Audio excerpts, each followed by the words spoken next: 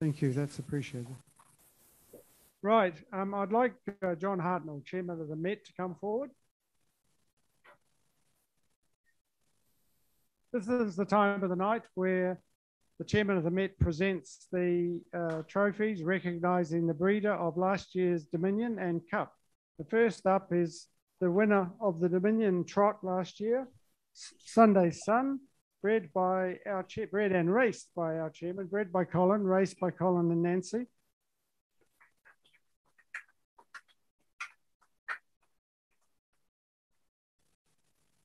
This week, those of you who get the Breeders' News, Thursday night's Breeders' News will feature Colin and the Sundees Sun story leading into the Dominion the following day.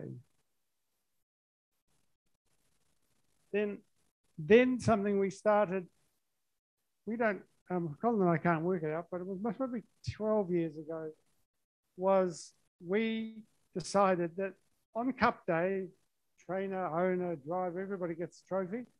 And so we have this replica made for the breeder of last year's New Zealand Cup. And that's Reg and Barbara Caldow. Reg, if you come forward, it's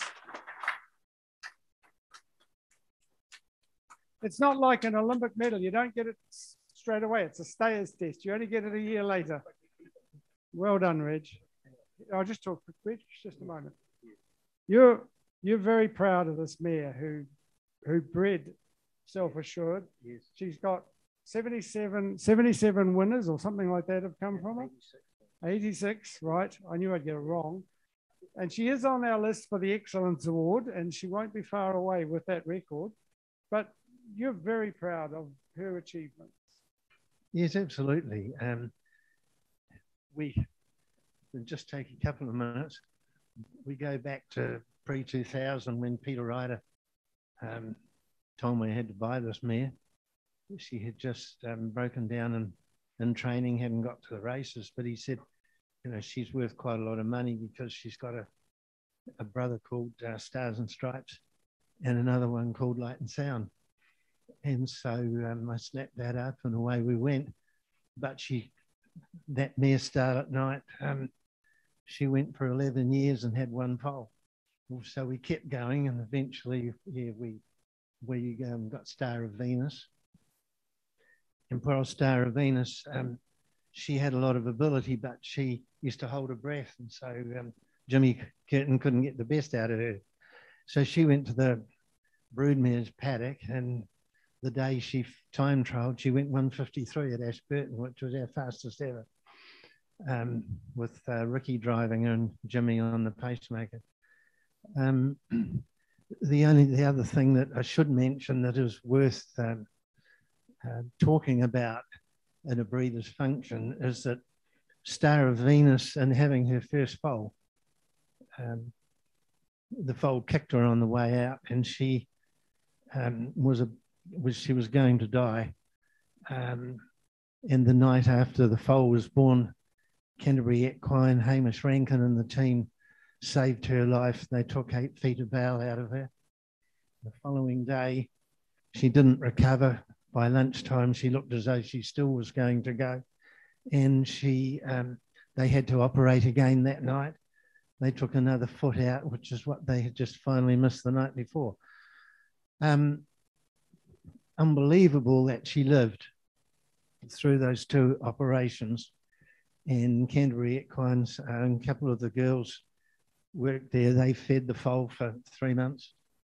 And it was a wonderful saviour, and of course made Star of Venus very, very special to us. And I would just therefore go on to say that she could not have any more foals. She was only able to get in a foal and take an embryo transfer. Lee Morris up in Te Awamutu did a wonderful job over the years in conjunction with Graham Henley at Alabar, where she lived, and Wayne McNamara and Nigel Fahey. They were very, very good with the mare. And so she's come through. She has produced something like 8 foals. Yeah, we've now won 86 races. so far, still to go, and 2 horses with Group 1. So it's been a wonderful journey so far, and very proud to be here.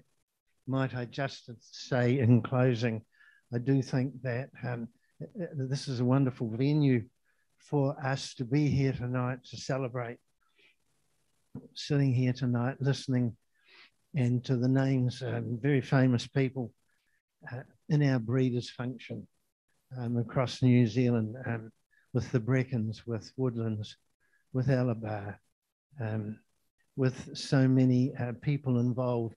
Might I also raise the issue of 5 years ago, nothing is as it is today.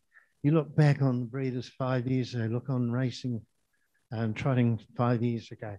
It is all different. It has all changed, and it is thanks to you people in management, John, Colin, Brad's done a wonderful job.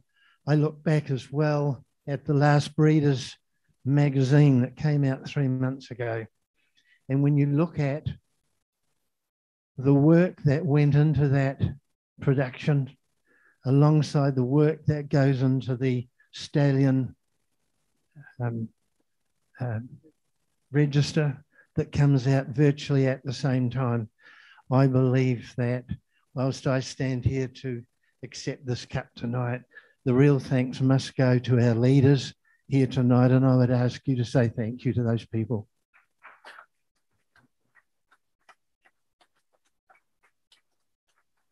Reg, really well done.